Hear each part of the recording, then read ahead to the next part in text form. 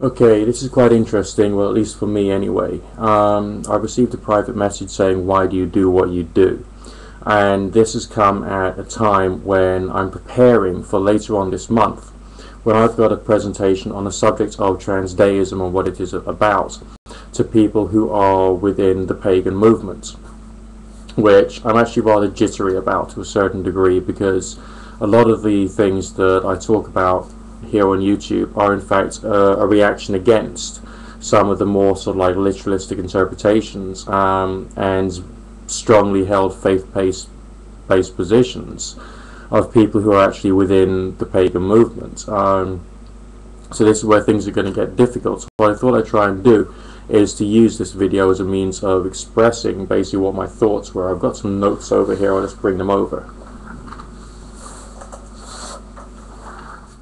Okay, I mean there's lots of things I've written down here, but I'm just going to go into a few points. I think it's actually important that there should be a different classification of occult experimentation and investigation. So the emphasis is on seeking occult experiences and not trying to explain them. Why is that? Because humans want to feel that they are in a position of knowledge, or in the position of the truth, and as a result of that will end up choosing irrational perspectives because they want to speed up their development of knowledge on a particular subject. So common sense explanations end up becoming the norm and what people present over the internet. I mean, if you have an experience, as I've said before, frequently, okay, of seeing a ghost, does that mean to say that ghosts actually exist? No, it means you've had a certain experience. But a common sense interpretation would be that yes, ghosts exist, yes, there's life after death, yes, you have total proof that there is life after death, when in fact proof itself is merely a stage in an academic discourse, and it's not necessarily hard and fast. So changing the dynamic away from the development of new religious perspectives onto the point of view of trying to study what it is that causes the phenomena and what it is that brings about the phenomena, or seems to, is much more important. And attempting to do this from a scientific mindset rather than necessarily a natural science driven mindset is what is really important. Actually, I haven't written that down. I think I'll do that once I finish this video. Thank you for helping me. Okay. And then of course you've got to think about the words associated with transdeism. I mean, transcendentalism deals with everything that comes out of religion. Okay, prayer, meditation, ritual, celebration, worship, tarot cards, charms, runestones, visualization, and all the rest of that, including spiritualistic practices. But words associated with deism are slightly different. And so trying to put transcendentalism and deism together is where things can be an intellectual hurdle for some people. Words associated with deism include free thought, reason and rationality, doubt, questioning, being non-dogmatic, non-religious, and non-superstitious. Whereas, of course, within traditional transcendentalist schools of thought, the temptation is to move towards superstitious thinking, the correlation causation logical fallacy comes into play rather a lot, as I'm sure you're aware. And the temptation is to move towards the generation of a dogma or the acceptance of a particular dogma or doctrine, and often to move away from freedom of thought. So essentially the emphasis with transcendental deism is to keep all of the deistic attributes, okay, but apply them to the generation of the experiences within transcendentalism. Now, what is the actual function of transdeism? And so basically what I'm doing now is I'm going through some of the things I'm going to be discussing in the talk, so that you get an idea as to where I'm coming from and I can practice. Okay, primary function is to create a rational and practical defense of the magic of tradition. but it is rational and practical, and that's essentially the main emphasis. And magic of tradition refers to psi-type phenomena. Obviously, Aleister Crowley came up with the definition of magic being the art and science of causing change to occur in conformity with the will, which has been adopted by the New Age world, the occult world, and the pagan world to refer to anything which is done with religion and with ritualistic practices. Whereas that was not what Aleister Crowley was saying, because there was two separate types of magic he was talking about, one of which was life, just life, okay, doing normal physical things. That's why he provided an example of creating chloride of gold in a chemical laboratory, as well as the exercise of writing a book and publishing it. Okay, these are physical world things. They require no meditations, no mantras. They require just being able to be really good at doing normal stuff, okay, and applying scientific thought and artistic creativity to those things. But he also mentioned this magic of tradition.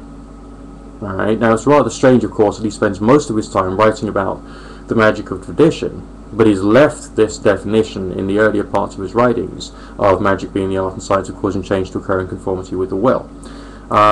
So there's a strange duality with the way in which he's obviously writing there, which has caused a lot of confusion amongst people within the occult world.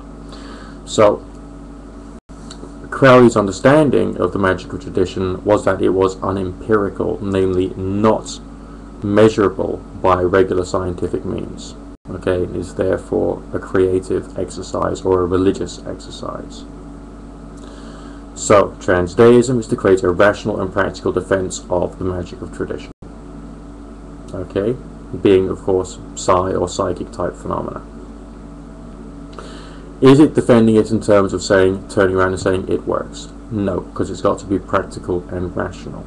As I've mentioned before, you can't use the phrase "it works" when applied to the unempirical magic of tradition. It can't be done if you're going to actually be honest in any way at all, be it intellectually or whatever. Okay, because if I was to say to you, okay, you say it works, you're therefore implying, okay, through the epistemology and ontology, namely the use of basically the use of language that you've got, your classifications of what knowledge is and what things are. What you're saying is that the result is reliable to the letter. So if I gave you an individual who was a cancer patient and was going to die in 5 days' time, and I says, I want you to do your magic that works to cure this individual, and I don't mean heal, I mean cure this individual before 9 AM tomorrow, and for them not to have another form of health relapse, even in the slightest, over the next 40 years. The question is, would your magic that works do it? To which, of course, the answer would probably be no. Okay, so we can't actually use that particular definition whatsoever. So I'm not talking about defending people's beliefs or superstitions about what magic can do. What I am doing is trying to defend the actions and what the actions can create, which is, in accordance with my own personal experiences, certain varieties of strange experiences. And essentially, that is essentially all. Yes, I'm perfectly happy for anyone to have any religion that they see fit, but because I am a deist or a deist, I would say that I believe in the defense of reason and the separation of religious belief with something which is scientific and artistic, or indeed something which is of a factual nature. Obviously, one of the disagreements I have with young earth creationism is that it is sold as being natural science fact, when the fact of the matter is it is not natural science fact. Okay, and it therefore goes contrary to the way I understand it, deistic thinking, and also practicality and rationality.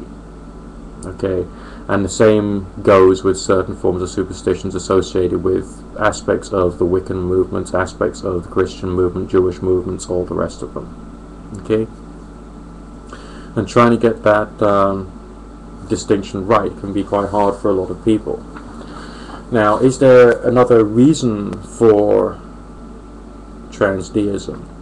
And I would say yes, it is in fact the the superstitious, dogmatic, religious attitudes, and also the absence of freedom of thought, which is present in a lot of New Age thinking and occult thinking, pagan thinking and Wiccan thinking, which essentially stops the subject of apparently supernatural phenomena, or indeed the strange experiences themselves, from being taken seriously by the natural science community.